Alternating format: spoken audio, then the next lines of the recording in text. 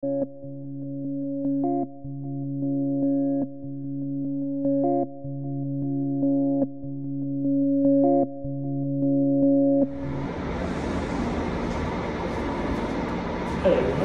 so today I'm going to introduce you the setup for the gas separation equipment. So in this equipment, we were able to use it to do the air separations by using a membrane.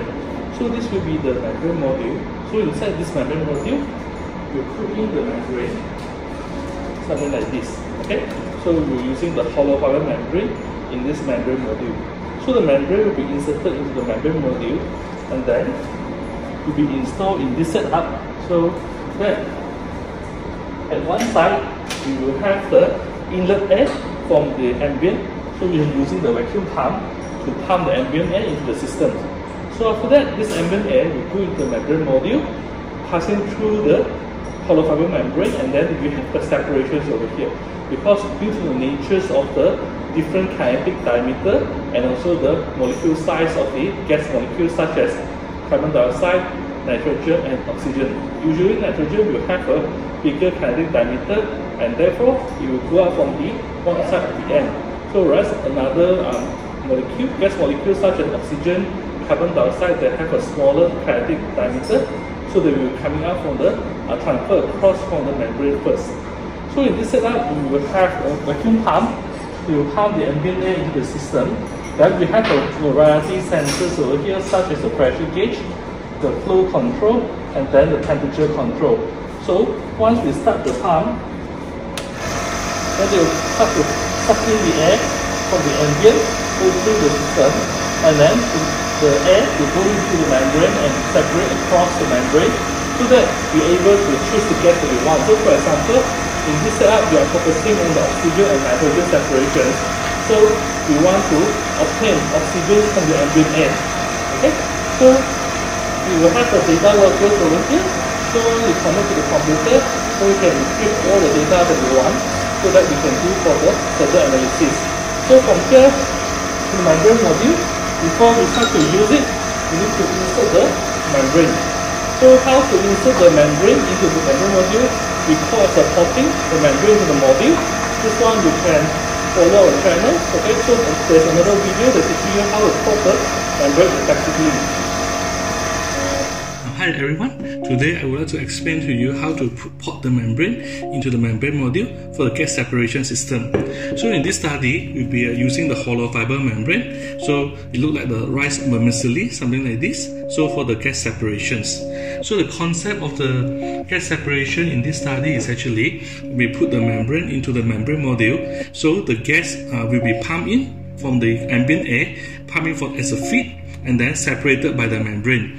So the separation is actually due to the difference in the kinetic diameter. So oxygen with a smaller kinetic diameter will be released through this outlet, whereas nitrogen with higher kinetic diameter will be released back to the ambient air. So before we start the experiment, we have to port the membrane into the membrane module. So the details demonstration has been shown in another videos. So basically, we need to put a cotton bud, roll the membrane together, and then we insert the membrane into the membrane module. So after we put the membrane in the membrane module, it will look something like this.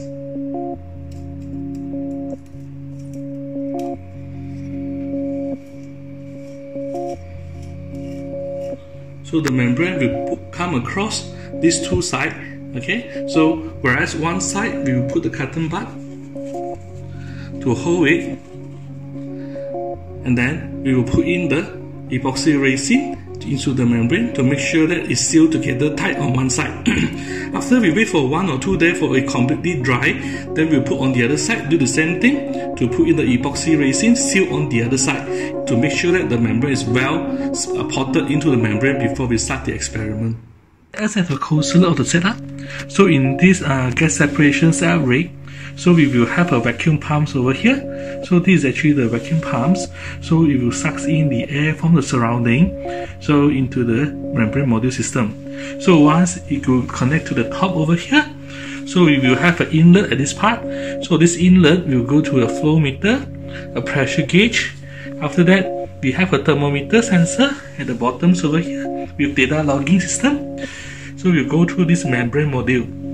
So in this membrane module, we have several membranes inside, so for the gas separation to occur. So as we can see in this module, one side it will be connected to the outlets over here as a outlet. Okay, so you have flow meter in this part, pressure gauge and temperature sensor at the bottom. This part will be the oxygen outlet. So on the other side, you have an outlet on this part. This one will be the nitrogen outlet. So all this system will be connected to a data logger, and this data logger will collect all the information like pressure, flow, and also temperature of the gas separations.